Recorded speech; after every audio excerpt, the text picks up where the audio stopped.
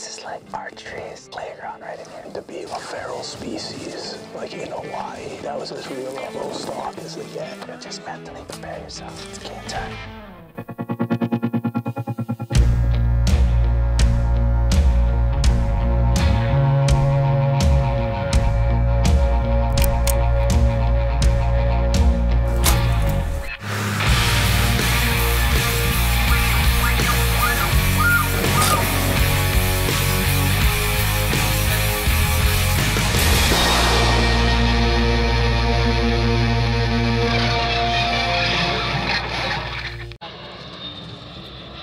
We made it to the big island, and we're just getting dialed in, shooting our bows, making sure everything's working out.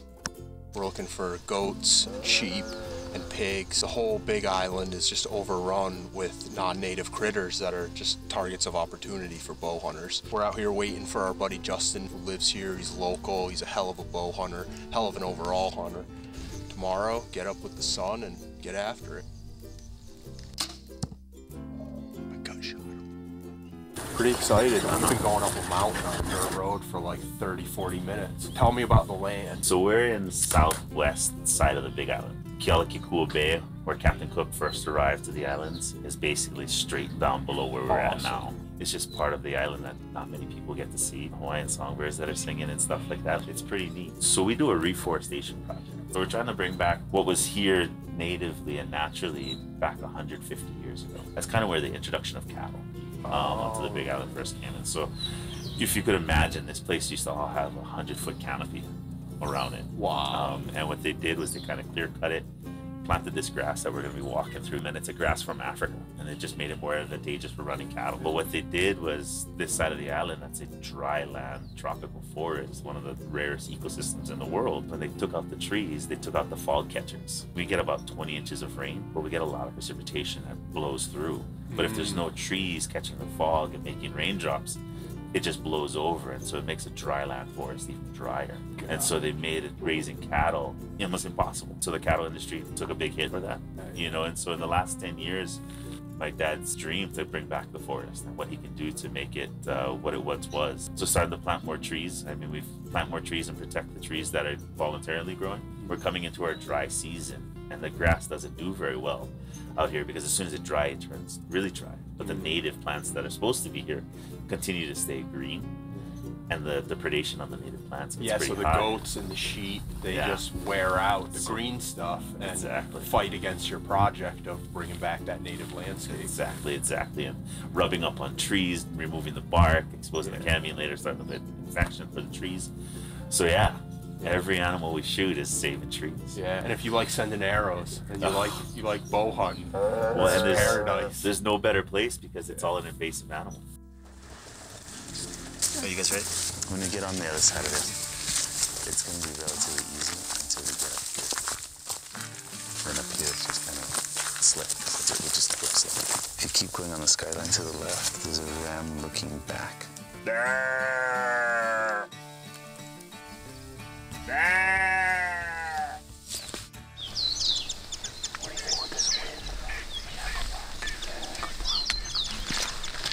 Fully commit your step until you know you're not strong, because the grass will cover holes that are 4 or 5 feet deep.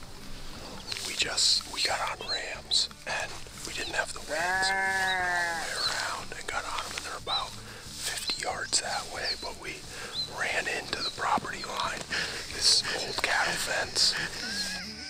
And you can see all the wool hung up on the fence from where they scoot under it, and so we're gonna keep working up this cut, and ideally, they'll either cross back over at some point today, or we'll get on another herd of them, so more will be revealed. Try and come down earlier, you gotta walk through that stuff, it's just so loud. Wind switch once we got in here. So this wind is gonna want to run along this. So we don't want to go to the floor. Yep. We want to stay up a little bit. 100%. Is that a ram right there? The brown one? You see it? I see two. Yeah, I see two. We're gonna have to go down. This is too steep. We're gonna fall down and just out of the wall as close as possible. Okay. We're gonna move real slow. And just stay up.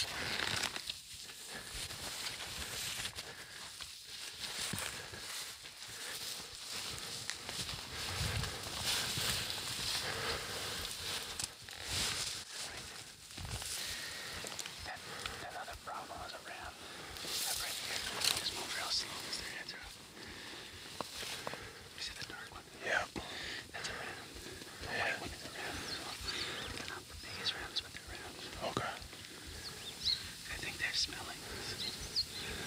They're coming this way.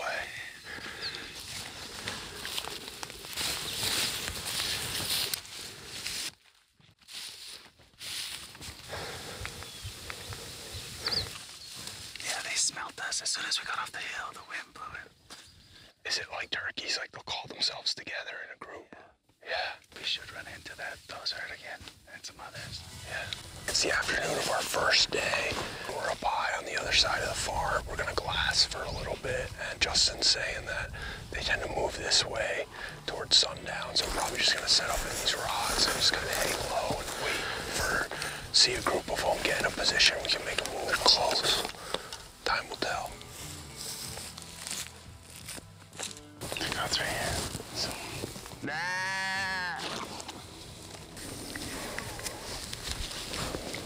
That bigger ram's gotta be inside that stuff over there. This is called getting fogged out.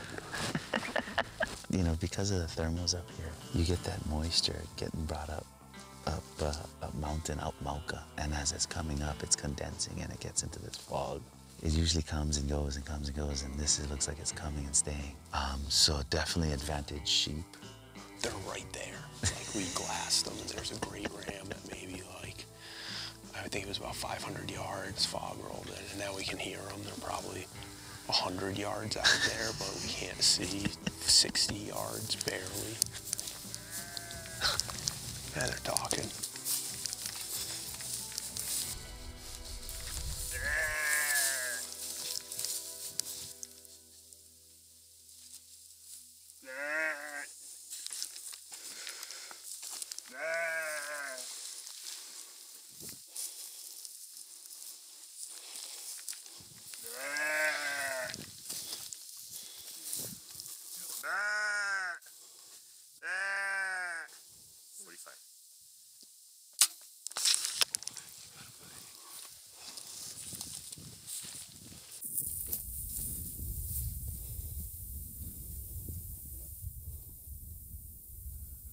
Bingo, bro. Yeah. Talk about the final hour.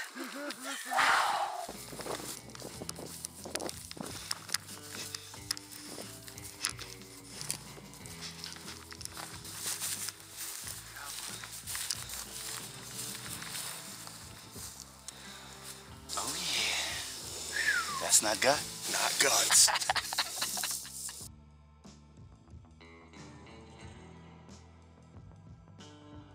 Their bodies are much smaller than I thought, but looking at them through glass. Oh, look at that exit too.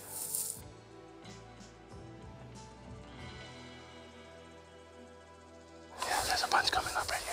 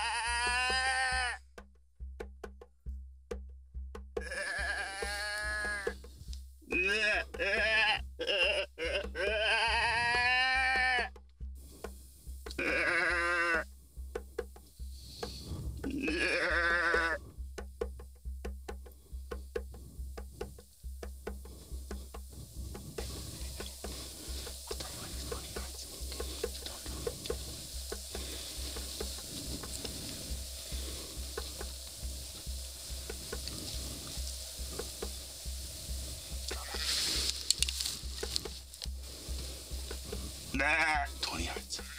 Nah. Right in his chest. Just a little. I think you got it. He's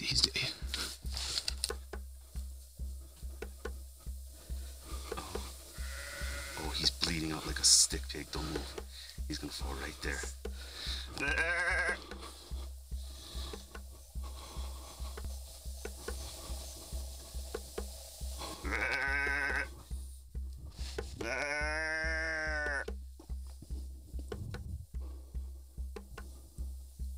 Oh. Ah.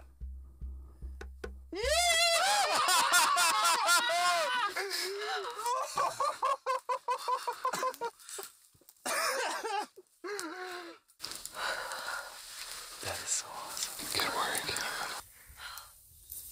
That was fucking awesome. Let's walk up to him. Damn.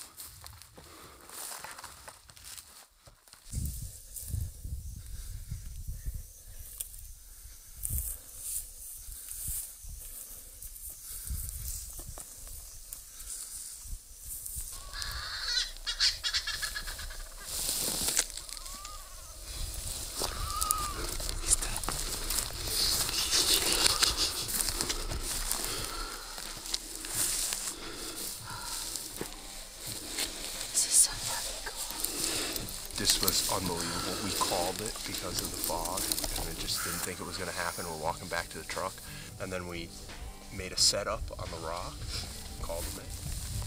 I mean, that was fucking incredible. All right, let's go find another ramp. Maybe end here. Dude, Jeff is fucking golden. Yeah. There it is. Well, I think you might have lunged him. Yep, maybe. Maybe lunged him. Now we got 2 sheep to clean.